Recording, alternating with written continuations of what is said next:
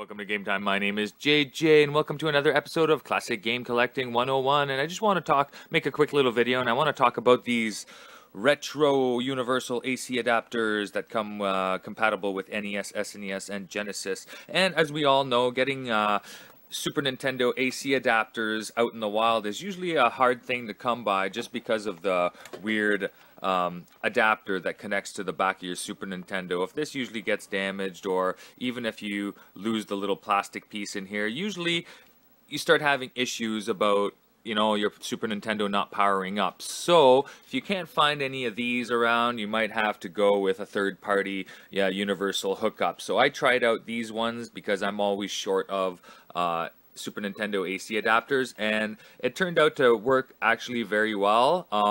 It's very light. It doesn't have as long of a cord as the original, but it does work really well.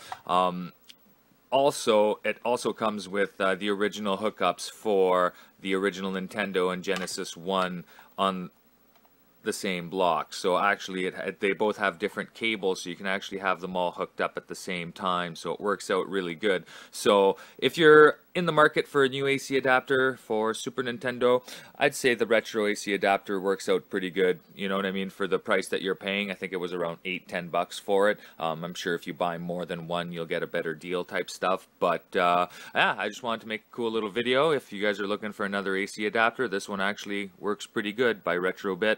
Yeah, man. Hope you enjoyed this little episode. Peace out, happy gaming. Let's go play some Super Nintendo. Witcha!